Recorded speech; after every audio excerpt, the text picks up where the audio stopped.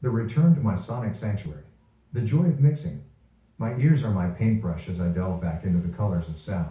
Sometimes on the road of life there are uninspiring detours, but an artist always comes back full circle to where they started. Their canvas. P.o.p. the writer. When I wrote my subtitle, I thought about when my high school art teacher taught me to paint.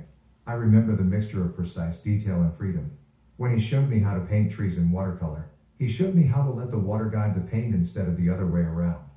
When he showed me how to add accents on the blades of grass blowing in the wind, I remember being laser focused. I probably took those two painting lessons into every form of art.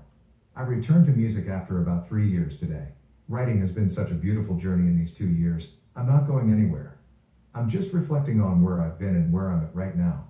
I left writing for 10 years because I remember I was in a community where I wrote for the validation and attention of my peers women. Ironically, when I was married,